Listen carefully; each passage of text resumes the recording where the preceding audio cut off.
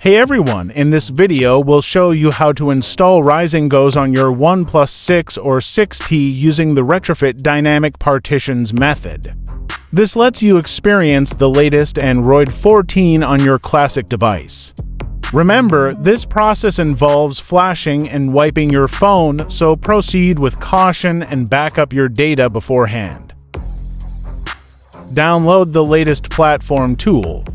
Download the required files for your device, OnePlus 6 Enchilada, OnePlus 6T. Fajita. These files include boot.img, copy_partitions.zip, super_empty.img, vbmedia.img, and the RisingOS OTA zip, a computer with a USB cable.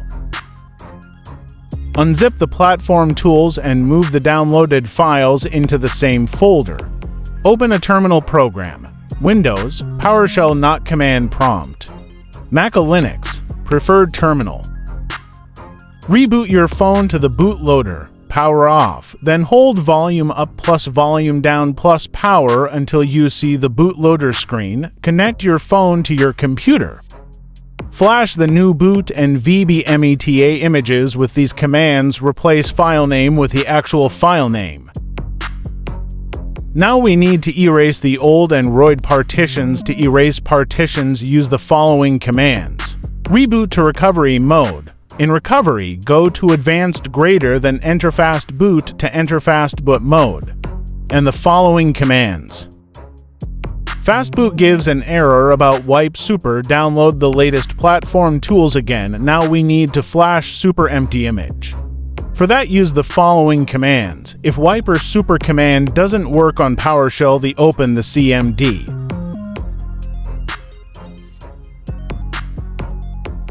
If you are coming from the Oxygen OS, you have to copy firmware in both the slots. For that, back in recovery, go to apply update greater than apply from ADB. Sideload the copy_partitions.zip using this command. You might see a signature verification error. Choose yes to continue. After copying, sideload the RisingOS zip using.